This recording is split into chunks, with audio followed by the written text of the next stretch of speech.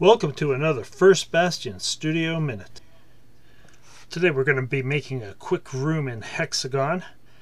Basically we're going to add a couple windows and a door just to see how it can be done.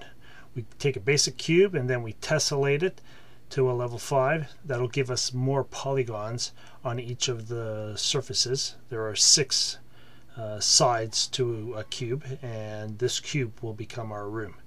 So we're going to expand it a bit and center it and bring the floor close to the grid floor and expand it a bit. And now we're going to change to select our faces. And as we select the faces, we're going to remove that, take a window there and another window there, and we'll move it around here. And we want to select some faces for the door. We're going to grab those 3 and just expand them a bit, make it a little wider, and then delete. And we're going to do the same thing on the other side, add a couple windows over here and over here. And basically we've created the shape of a quick room with the windows and doors.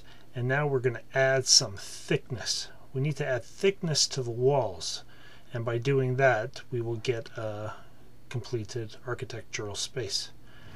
So we add the thickness. Now the default is a little too heavy for our taste, so we're going to lower it down to level 1.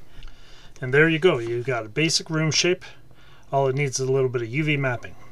The key is experimentation. You just got to try different things. This is Bill, FirstBastion Studios. There is always something to learn.